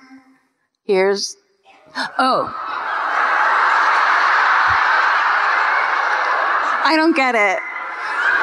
You're not supposed to. This is out of order. Basically, later on, Bennett, he ends up getting married. It's called. What's happening? This is where I'm like, and the KKK is in Burke. All of you. No. The guy, when it happened, the guy was like, it's a guy in a white suit with long bunny ears. Mm-hmm. And the wife's like, actually, it was a Spanish capriote or whatever, however you pronounce this correctly. She's smart. She thought it was that thing. Oh. I guess you could see that being bunny ears. There's the real hatchet that they found in their car. Wow. The police gave it back to them after the whole thing. And they went ahead and mounted it and put it up on a wall next to their singing trout. So Brian Conley actually goes and finds the Bennetts. They're, obviously they were dating when this happened to them. They have been married for 45 years. Mm-hmm. They don't like talking about it. Yeah, let's hear it for fidelity. So nice. They don't like talking about it, but they did confirm, yes, this did happen. And they don't like talking about it, but they got the fucking, come on. That's just for family. That's all they talk about all the time. That's in their secret bunny man room off the kitchen. Next to the trout. You have to go. So basically, he confirms the story not only with the Bennetts, but also with Captain Bennett's. Was he a captain? No, a cadet. Ugh. With Robert Bennett's aunt, who clearly remembers the night that it happened and says that she remembers combing shards of glass out of the girlfriend's hair. Ooh, that's a fun image. Right? And haunting. Where was the uncle in all this? Yeah. Whose hair was he combing? Okay. Then, 2 weeks after the Bennett attack, the Bunny Man shows up again a block away. Now, this time it's October 29th, 1970. You see how we're creeping up on Halloween? Oh, I see it there. Okay. Yeah. Okay, good. A private security guard for a construction site named Paul Phillips spots a man on the front porch of a new unoccupied house. So he goes up. This is in Kings Park West, also on Guinea Road. It's a gorgeous housing development. So many nice porches. So he comes up and he's like about to say, hey, you can't be around here or whatever. And he sees a guy in a gray, black, and white bunny costume holding an axe. And when he begins to speak, he thinks the man's 20 years old, 5'8", weighs around 175 pounds. Looks like a bunny. Looks exactly like a terrible, terrible rabbit. And as he starts talking to him, the man starts chopping at the porch post that's like on the side. Holy and saying, if you don't get out of here, I'm going to bust you on the head. What a dick. There's another version of the story where he says, if you come any closer, I'll chop off your head, which is like the punched up version of the first one. Busting you in the head doesn't even seem that threatening. Well, you know that thing where you can't say the right thing right away and you're like, I should have said, and just... Why did I tell him I was going to bust him in the head? Yeah. What does that even mean? It's meaningless. Chop off your head. I'm going to chop off your head. Yeah. Next time. That's what I'm going to say next time. Okay, so in the weeks following these incidents, more than 50 people contact the police claiming to have seen the Bunny Man. Several newspapers, including the Washington Post, report that the Bunny Man ate a man's runaway cat. What? Yes. He made that up. I'm not laughing at a dead cat. I'm laughing at the idea that a Washington Post reporter had to go out. Yeah. Was it a tabby or a calico? What am I doing with my life? There were actually several more Washington Post articles about the Bunny Man. One on October 22nd, the Bunny Man in bunny costume sought in Fairfax. Another one on Halloween, the rabbit reappears. Then a week later, Bunny Man seen. And then 2 days after that, bunny reports are multiplying. Stop it. Someone was bored out of their mind. In 1973, a student at the University of Maryland, College Park, named... You got the shattered windshields. The fighting shattered windshield. Yeah. That is a very dangerous mascot. Can you imagine? You're just like the Badgers and you're like, what? We have to play against shattered glass? The mascot just rolled in some shattered glass. Just kind of swings their arms at you. Mm-hmm. This is not regulation. So Patricia Johnson actually submits a research paper. So this is years before our friend Brian Conley. And it's saying that there have been 54 variations on those two incidents since they had been reported. Wow. So basically she was starting, I think, a study on urban legends and how stories like this, if you got a nugget of something good, like a man in a bunny costume with an axe, that thing is going to go, it's just going to spread and go everywhere. Yeah.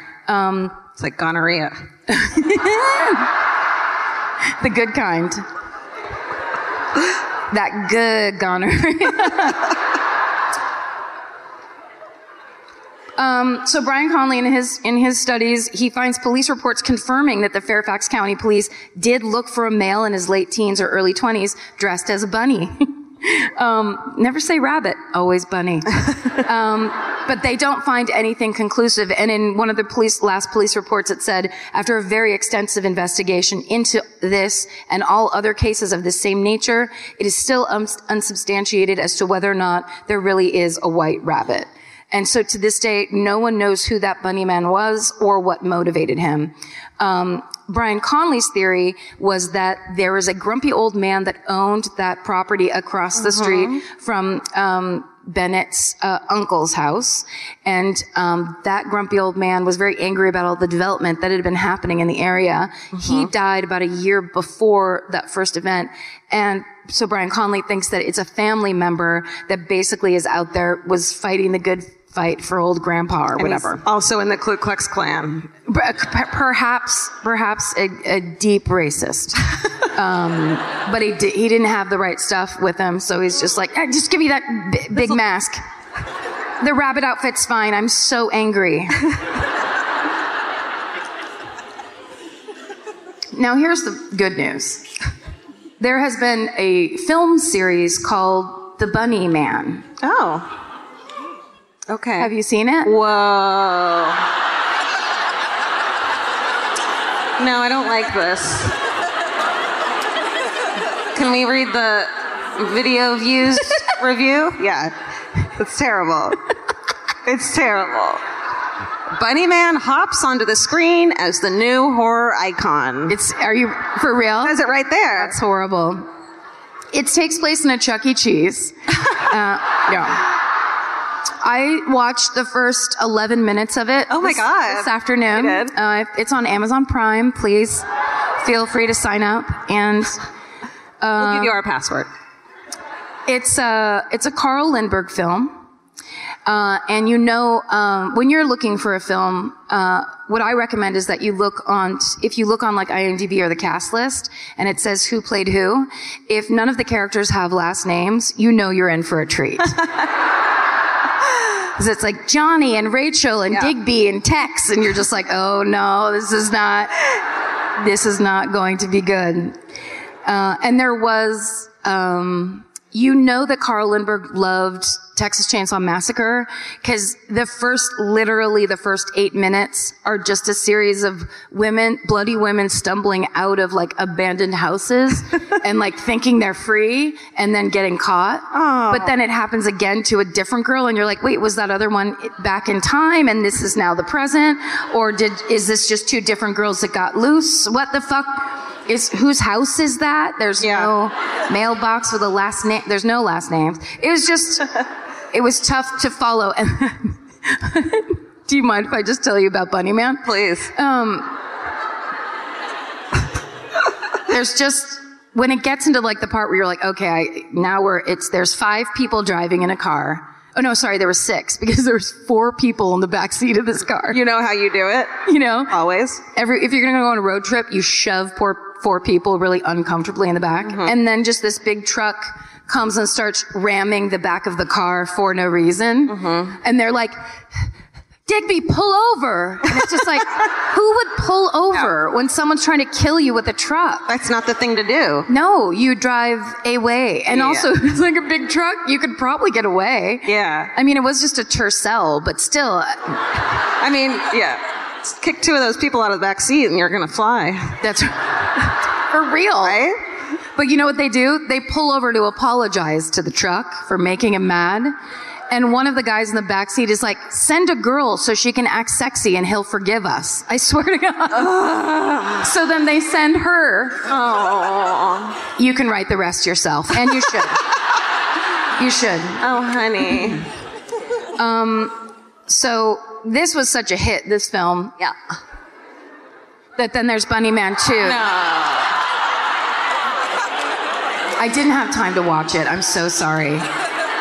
One by one, they all fall down is their tagline. This goes a little bit, it's a little bit more, Reservoir Dogsy. It looks like it. Yeah. It does. It has the look and the feel and the bunny. And then, of course, there's Bunny Man Massacre. No. They didn't call it 3. They called it Massacre. This is, there were 2 posters. I think this one must be the European release. There he's in the tunnel. I can only read part of the quote, but it says, I'm going to guess it says, if you thought bunnies were soft and cuddly, think again. Yeah. I can fucking tell. Also, there was Bunnyman 4. Also. Oh. How bad do you think it smelled in that head by then? By this point, yeah. They used the same costume for all 4 movies. Can we get some dry cleaning budget in this thing? Gee. But here's the thing. If you have a dream, go for it. Go for it 1, 2, 3, and 4 times if you need to. Yeah, that's a good message. Tell the story. Yeah. Tell the story of your heart. It needs to be told. Yeah. Okay. Here's what I love. The town of Clifton, you guys, well then you know, have fully embraced this urban legend. Oh, cool. Because every year at the stroke of midnight on Halloween. No, they have a thing called the Clifton Haunted Trail, which is a Halloween thing that they do. On the website, the CliftonHauntedTrail.com, it says it's scheduled for October 27th from 7 to 10 p.m. I don't know if that was 2018 or if they're so on their shit that they're already planned and completely set up for 2019. But the website says 8 acres filled with scary skits and spooky scenes. Doubt it. You have to look at this website. There's some upsetting shit on there. One is it's a rabbit costume, but then the rabbit has these insane like piranha fangs. Oh. Like if you brought a 12-year-old there, they'd have a nervous breakdown for sure. Then there was a picture with it looked like a selfie, but it was all evil clowns. It's just like, all right. Everyone's into it. They're seems doing like it. Monster movies under the moon, concession stand selling food, drinks, and other goodies. Please refer to the vendor page for more information. Wear sturdy shoes. So you walk down a trail that's 1/2 mile long in the woods. No. And then terrible rabbits and clowns come at you. Yeah. And snacks and food and drinks. See vendor page. Parking is available in town and at Clifton Elementary. So you have to go park.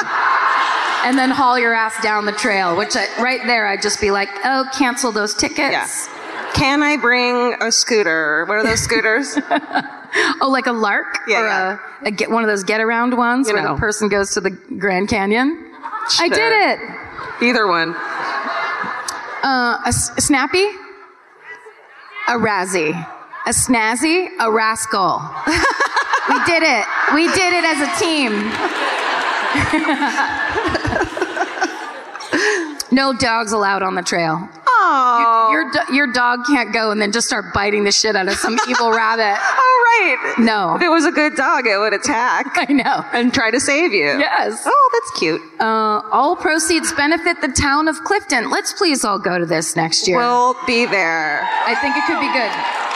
Really quick. There's a cryptozoologist named Lauren Coleman, has a blog called Crypto Mundo, and he also wrote the book Weird Virginia.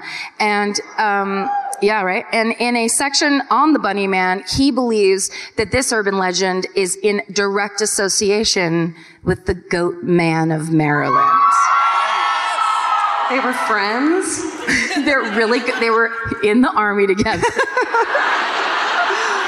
Really quick, and this is definitely for another podcast, but the Goat Man of Maryland, just so you know, is an axe-wielding, half-animal, half-man creature that was once a scientist who worked in the Beltsville Agricultural Research Center experimenting on goats until one experiment backfired, and then he was mutated into a goat man who roams the back roads of Beltsville, Maryland, attacking cars with an axe. What did cars ever do to him? That's what goats like. Cars, attacking cars. Yeah. Goats, they're so nuts. Whoever made that up needed to pick 4 of those 10 items. You know? Yeah. Okay.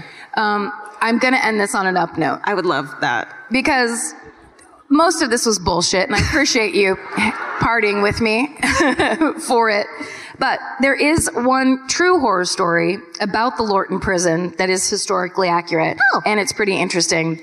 So in June of 1917, there's a women's suffragette movement called the Silent Sentinels. Yeah.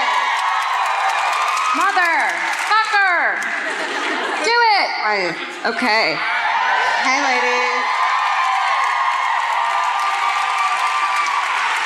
So they had been protesting in front of the White House, demanding the right to vote. And on November 15th, 1917, they were arrested and brought to Lorton Prison. And that was referred to as the Night of Terror, as these women were chained, beaten. One 74-year-old suffragette was stabbed with a broken end of her picketing banner. The protest leader, Lucy Burns, was shackled with her arms over her head, stripped, and left freezing in a cell.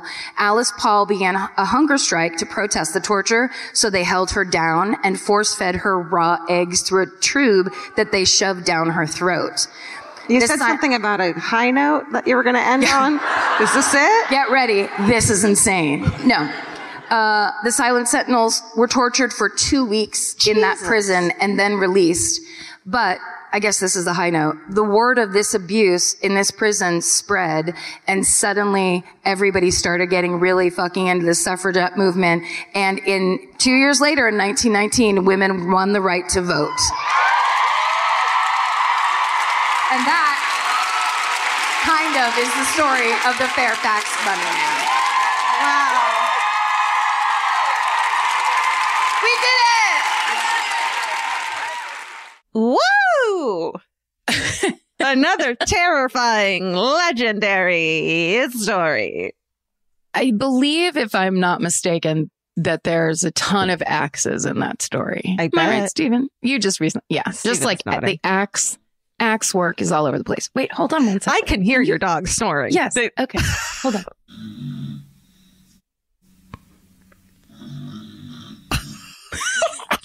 That's Frank. He's done nothing all day. He's snoring like I feel like he's we're a at a longshoreman. sleepover laughing at the one girl who snores. Wait, hold on. I'm going to put Frank's paw in some warm water. Put her bra in the fridge. Freezer. Okay. Okay, now we're going to do the hometown for this quilt. We're going to wrap it up. And this is the hometown that got performed all the way back in 2018 Whoa. in Nashville, Tennessee. We were innocent babies. We did not know what was coming. Oh, Whenever we you just hear were of living. a date, do you always think, I wish I could go back and warn you? Like whenever I hear a date from 2000, I'm always like, how far was that from 9/11? Oh, you know what I mean? Like, oh, I wish we could all do something about it. No, there's nothing to be done. Yeah. Well, the government, one could say the government could have done something beforehand, but they didn't. Why is this turned? Why is this turned? Let's not do your website, right? Your truther website right now. That's for your private life. That's my other podcast. The 9/11 Truther podcast. That's right. No, this actually is a very well told hometown story. Also told with a hometown accent. Oh. God bless. Every time. It's better. It just makes it better. It just does. Do we have time for a hometown murder? Okay, now wait. Everyone whose hand is raised right now, you're disqualified. Okay, sit down. Karen has some stuff to tell you. This is really important and you have to listen. Yeah. Like you haven't been this whole time. God damn it. Listen, roommate. That's what me and my sister say. Did I tell you that story? I was on the phone with my sister as she was teaching third grade. Because she's been doing it for 30 years and she doesn't give a fuck anymore. So we're like gossiping on the phone. Steven, edit that out if this goes live. Oh, yeah. She'll be super pissed. We're talking on the phone. She's like, anyway, I was at this bar and it was super good. And then she goes, hold on. Excuse me, room 8. Starts very self-righteously yelling at the children up there. Room Like, 8. how dare you? And I'm like, Laura, we've been on the phone for 10 minutes. They deserve to do whatever they want at this I just point. picture them, she hadn't given them any work to do. They're all just staring at Yeah. her. Miss Kilgariff? Anything. We're bored. Oh, okay, so yeah. here's the rules, and please trust us that this is time tested and mother approved. Uh-huh. We want it. It needs to be local. Nobody gives a shit about where you grew up. Nashville, Or Tennessee. Tennessee. I think Tennessee is good. Tennessee. We care about you in this state.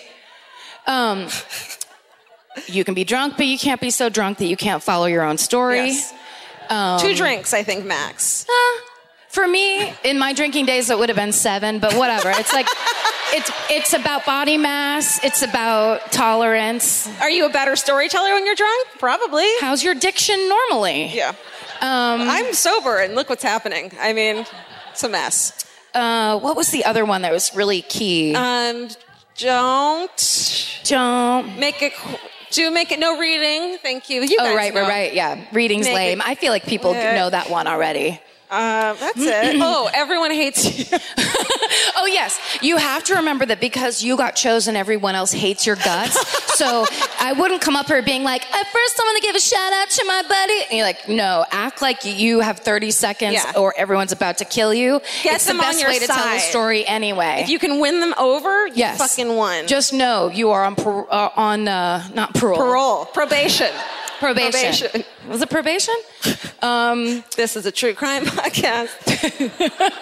Okay, and it's my turn. Yes. To pick. Can I was going to say lights a little bit. I hate doing this. Who are you pointing at? You? Yeah, you. Okay, come on up. See, did you hear everyone go, oh? Oh, and then you need to go, behind you, there's Vince. Oh, yeah, look at Vince. Can we all tell everyone? Look at him! He's missing the Royal Rumble for this. Yes. So we appreciate it. Oh, that's his Can you see Grammys. back there? Hold that up again. There's a giant eye and a giant ear. Look and listen. Shout out to that. I hold up a giant thumb to you. Hi. Oh, hi. Hi. Most Southern men you're going to hear today, Kelly Bale. Kelly Bale. It's Kelly Bale, everybody. Hi. Wow. Hi, y'all. And I want y'all to know that one of my ex-husbands. Oh, she's Yes. Yes. Uh-huh. Actually he works for the prisons and was the guy that got out, like no lie, he was his helper. He was actually, he said something to help get him out because he's a real doo-doo head. Is he? Just, if there's any place you can say shithead, it's here. My ex-husband is a real shithead. Okay. Well, you did it. You got them all on your side now. And my murder it literally happened next door to where I live. Yes. Whoa. Okay. This is good. Yes. Quick question. Yes, ma'am. Is there anything we need to know about John Brown or that situation that I didn't say? Probably some gay stuff happened between him and my ex-husband. I'm just kidding. Oh, shit, I'm just kidding. It's going off. Why would he divorce me otherwise? Right? Okay, got it. Yes. Yeah, no, I'm just kidding. I'm just kidding. Where are you from? Actually, here in Nashville. Okay. I live about 3 or 4 miles away from here. So Okay, great. And After party at your house. Your house. Yay! Come on, I'll cook for you. Okay, so the story is that my next door neighbors, they had a few children, of course, and their oldest son owned a bar, and he was a good guy. You know, he had some issues, but whatever. But he, we all do. Yeah. But he broke up a domestic violence situation. And he was very, he did the same thing, so he would come over every Saturday morning and visit with his parents. Well, the guy that he had separated the fight, and he didn't make a big deal out of it. He just was like, get the fuck out of here. And, Yeah. And then he told her, he's like, you can stay here. We'll buy you a drink. And she's like, okay, But anyway, and then of course they got back together because we all know how that works. But anyway, so the guy got mad and comes over, and I'm telling y'all, these are like the nicest people in the world. He walked in and was visiting with his mother and daddy. And the guy walked in and knew that he would be there and shot him dead in front of his family. Oh, next door to your house? Next door. And I'm telling you, these people, just good people. So maybe within 2 years, the mother and father both died. And the house is sitting empty. And it probably won't ever be rented. And then it was a big deal because, and it happened about maybe 18 years ago, the guy got caught. He was in a car wash, and the SWAT team, Nashville got to use their SWAT team. And I mean, it was but Yes. Yeah. So that's the murder next door. And so now we call it the murder house. Of course. Because it is the murder house. Yes, it is. How long has it been empty for? For, I would say Since 2001, it's been empty. She lived on the other side of the house. That is my child. Oh, okay. That is my child. What's her name, Kaylee Bell? Caitlin Bell. It's Caitlin Bell, everybody. Hi, y'all. But thank you for letting me share. Absolutely. That was amazing. That was great. That's how you do it. Great job. Don't hate me. I love y'all. All right. All right, guys. We've quilted it together once again. We have. Thank you for joining us. Thank you for being there in spirit with us. And yeah, just keep it real. We're at the beginning of the end of the quarantine. Yeah. We're going to hug you soon. Just believe it. We're gonna hug you with our. Ooh, there's a hawk right outside my window. Ooh. Just floating on the air. Oh, that's good luck. That's good luck. Is it? Think so? I say that about everything, but yes. Okay. I think so. Nice. Yeah. I guess I should just say, Frank, you good? Okay.